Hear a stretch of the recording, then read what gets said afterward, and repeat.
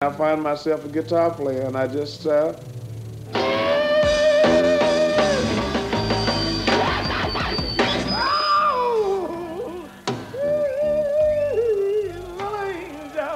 was the future for a young black kid 30 or 40 years ago in the South? well, actually, almost like what you see for them now. You know, things now is almost like it was 30, 40 years ago. There's no jobs. I mean, for 30, 40, 50 years ago, if you got an education, you had a better chance. But even with education, now it's nothing to do.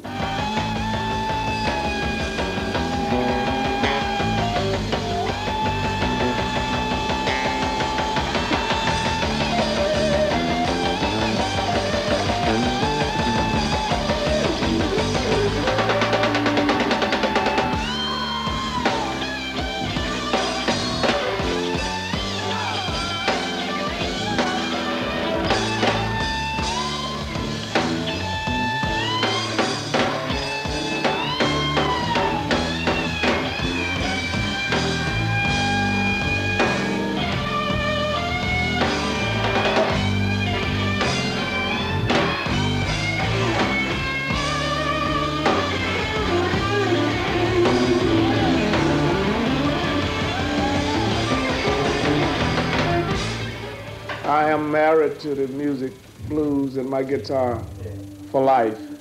And if you run into a lady and you love her hard enough, that's for life. And if she loves you, that's hard enough. My guitar only speaks back to me when I ask it to speak back, and I'm married to that. My wife don't come between me and my guitar.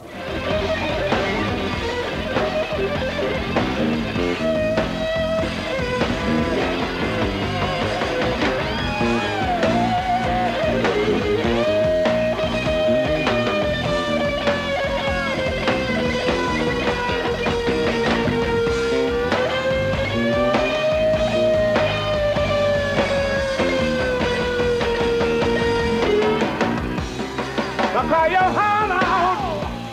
Ah, you don't mean nothing to me. I'm a brand new man that you can plainly see. Nowhere walk woman.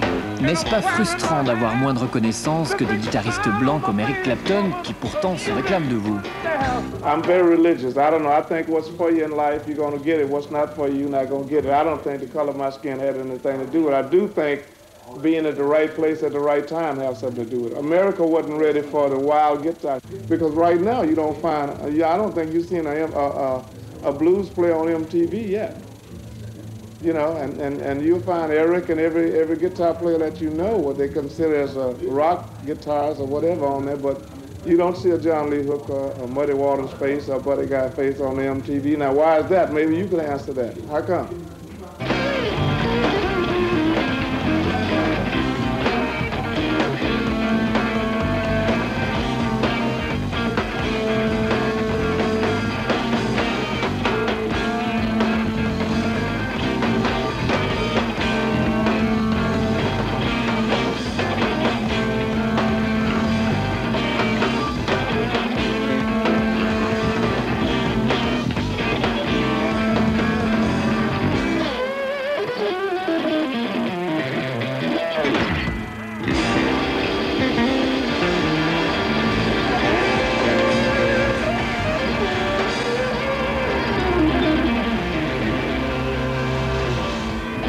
On ne servir plus rien, c'est fini.